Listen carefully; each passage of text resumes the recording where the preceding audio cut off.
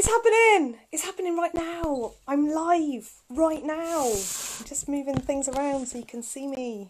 Right now, here I am. Holly Stoppit. Yeah.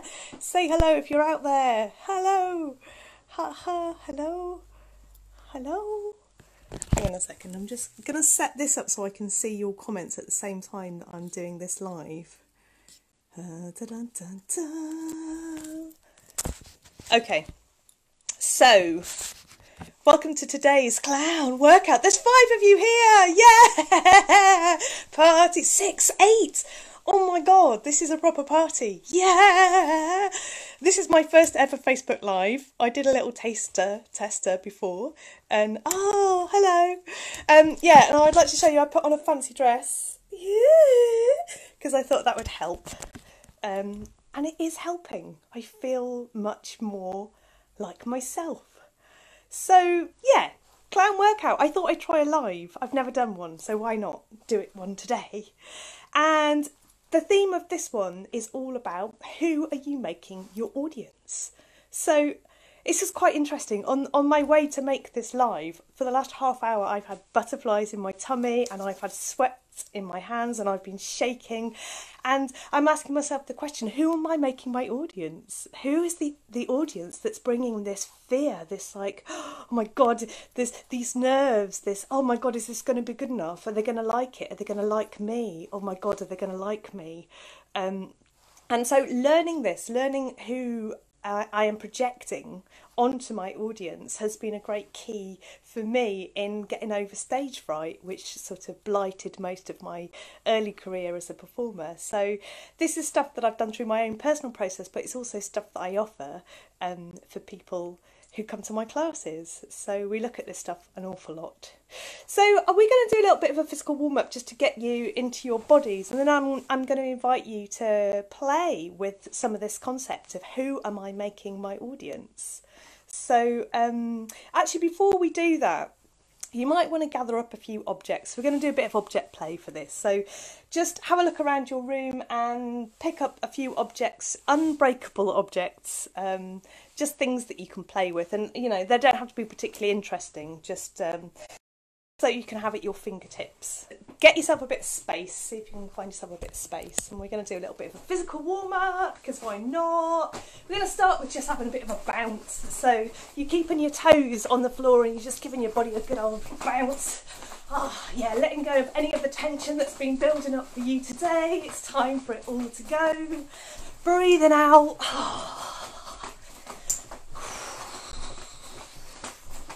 Yeah. Good. Keep going. You might want to release that sound as well. You're going to do one forward and one back, and then you're going to switch over. And you might want to put a little knee dip in the middle there to give a bit of sense of propelling. And you can turn your body with the swing as well if you like. Have a little turn. And if you're feeling really fancy, you can try this. 1, 2, and over the top. 1, 2, and over the top. 1, 2, and over the top. Let that fall away. Let that all fall away. So we're going to go for a few slaloms. I love the slaloms. So this is what they look like. Some of you will already know that. I'm going to break that down. So you're going to start with, you can mirror what I'm doing. You're going to start with this hand in front of your face, and you curve it round to the back of your head. And it goes all the way up and all the way out. So let's do that again. Front of your face, back of your head, up and out. And front of your face, the back of your head, and up and out. And just speeding that up a little bit. Finding a bit of a smoothness with that. Bit of pleasure. Yeah, let's try that with the other side. So start in front of your face, behind your head, and up and down. That's it, you got it. Yeah. Speeding that up a little bit. Yeah. Warming up those shoulders, warming up those arms. Okay, can you do both of those together? So you start with one hand here, and as it gets round to the back of your head, the other one comes here. So you're alternating. Can you do this with the spirit of curiosity? Like, even if it's really impossible for you, can you keep your heart lifted? Can you keep a light heart and an openness to your process? How are we going to let that drop away? Oh.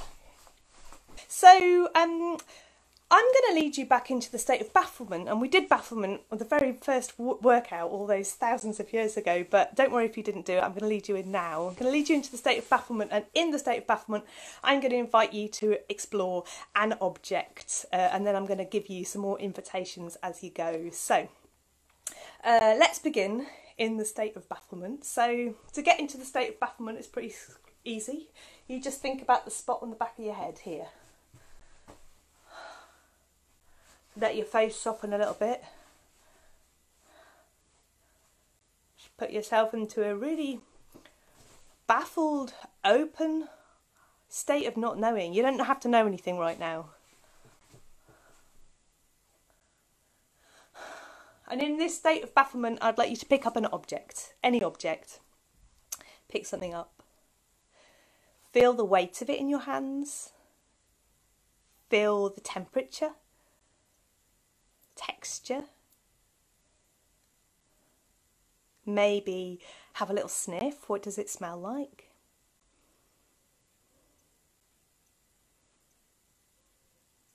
Have a little listen. What does it sound like?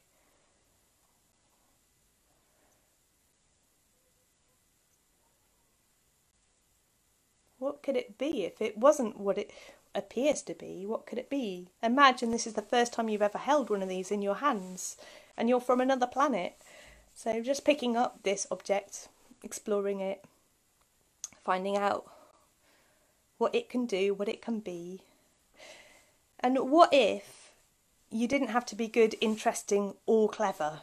What if the whole point of this is just to discover, to be in the state of discovery? So see if it's possible to explore without judgment this object. And you're just doing this for yourself right now. It's for nobody else. It's just for you. Have a bit of time with this object. Have a bit of fun with this object.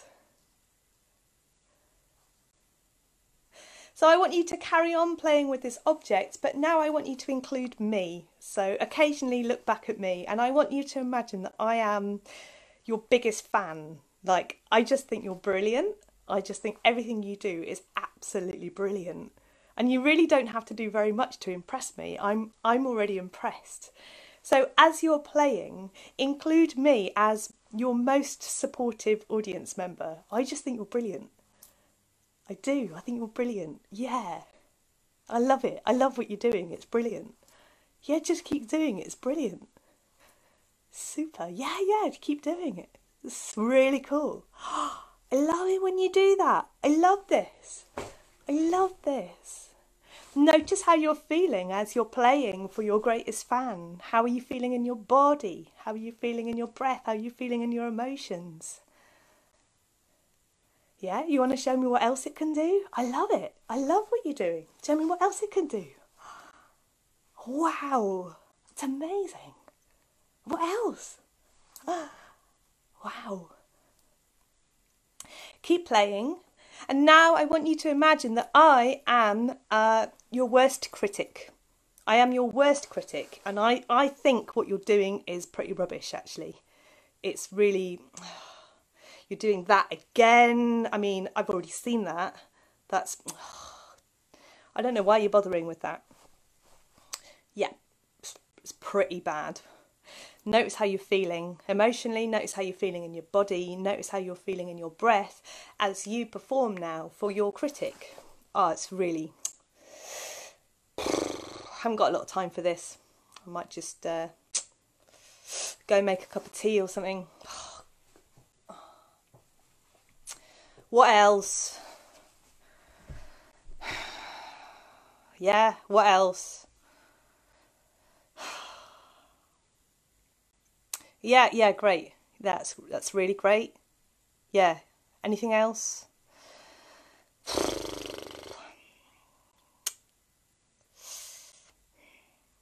Okay, shake that off. I'd like you to keep playing, and I'd like you to imagine that I am the object of your affection. I am the celebrity that you most want to kiss. I am that person.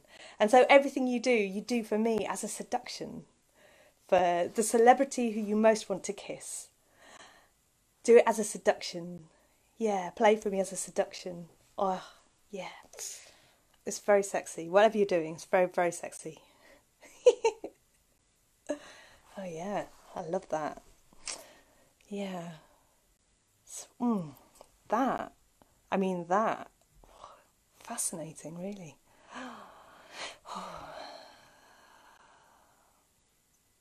And now I'd like you to imagine me as a child, a little tiny child, and everything you do, you're going to do for me, just like you might play with a child.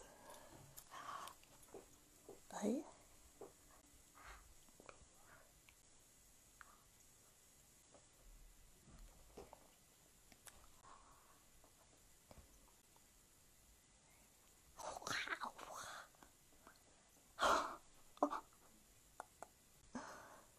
And the Queen.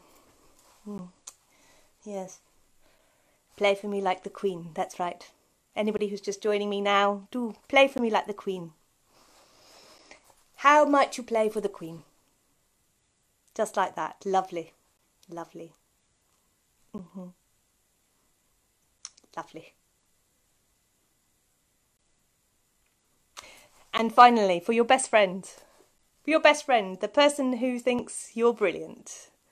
The person who supports you and thinks you're wonderful. Pretend I am them. Play for your best friend.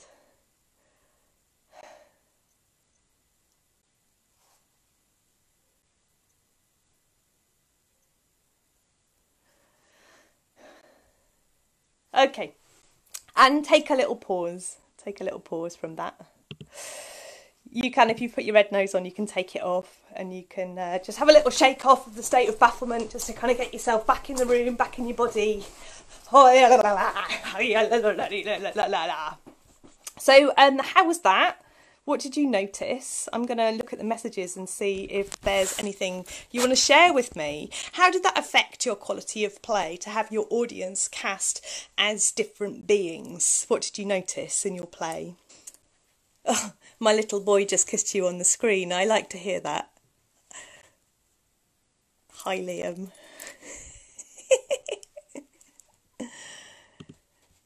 Any other comments? Anything you want to share with me about how that landed? Yeah, David, you're saying it made a big difference.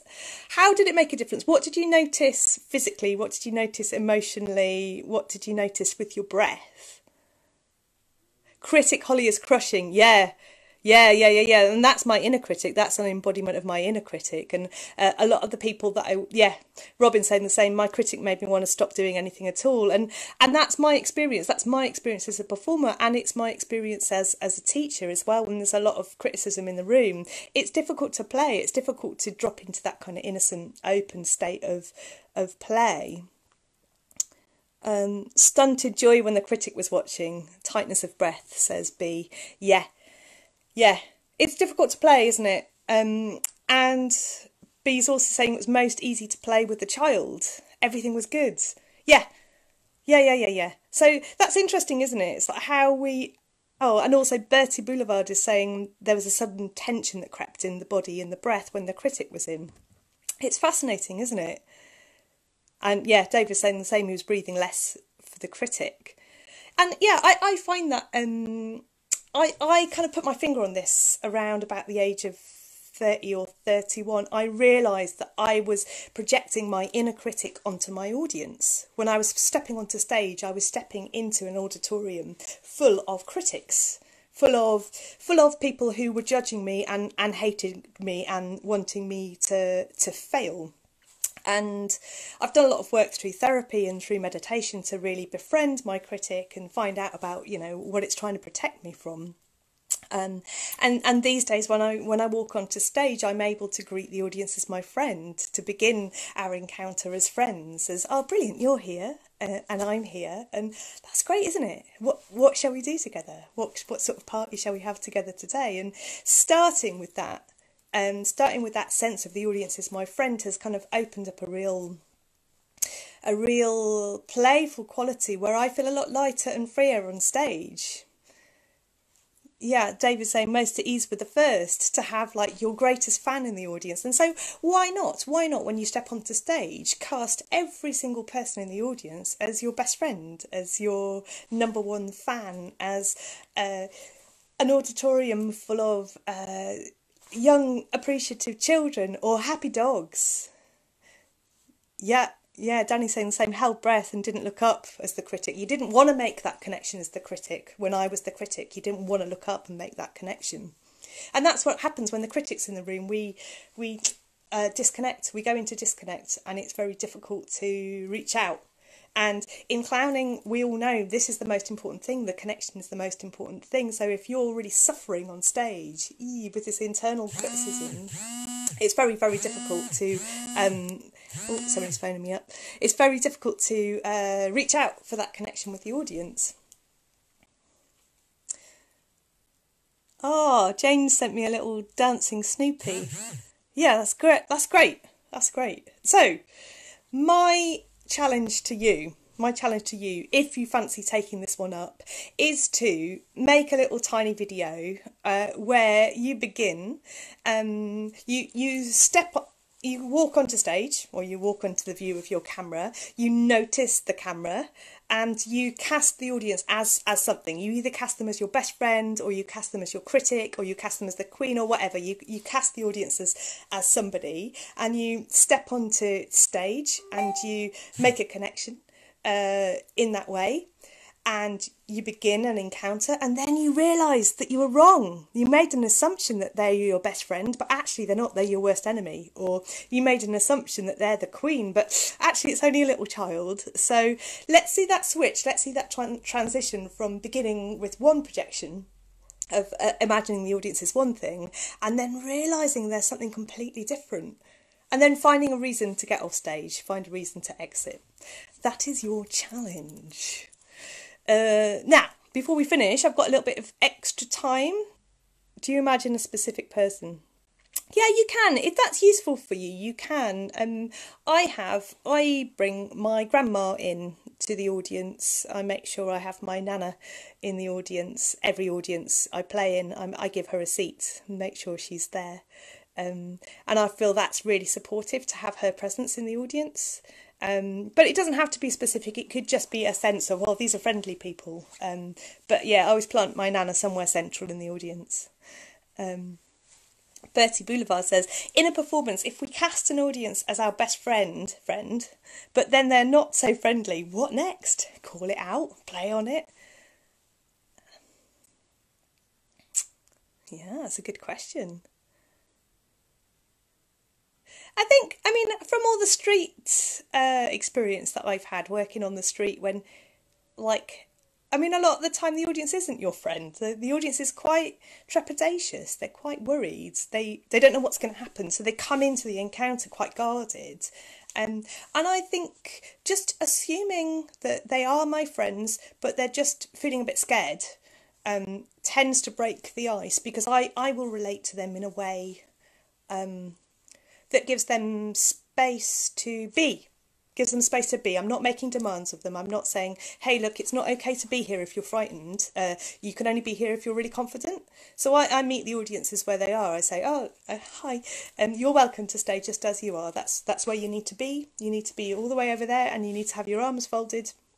Okay, that's how you need to interact with me right now. So I've done a lot of work in letting go of my projection of the judge onto audiences, because I think back in the olden days I would have seen that kind of behaviour, that kind of arm folding, and I would have taken that as a personal slight, like, oh God, that's my fault. I've done something wrong. It's because I'm rubbish. That's why. Oh, they hate me.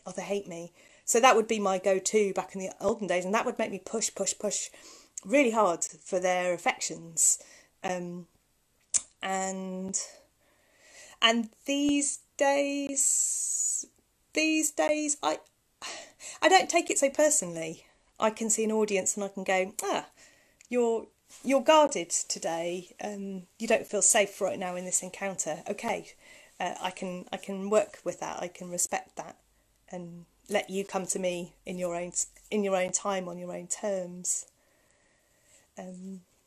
Does that answer your question, Bertie Boulevard?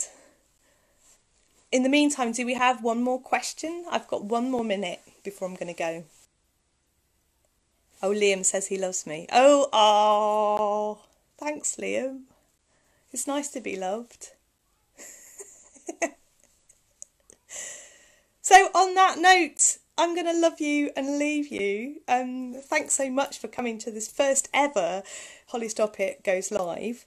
I will put information in the links about where to post your videos, and thanks for playing with me. Bye.